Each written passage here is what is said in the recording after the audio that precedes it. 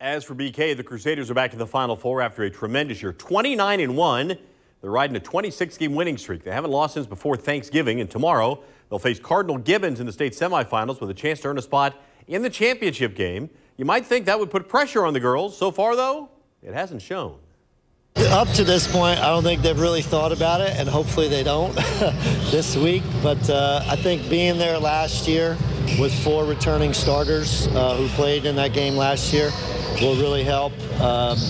Maddie's going to come back today and talk to the girls after practice, so hopefully that'll help calm some nerves if anybody have any too, but I think they'll be ready.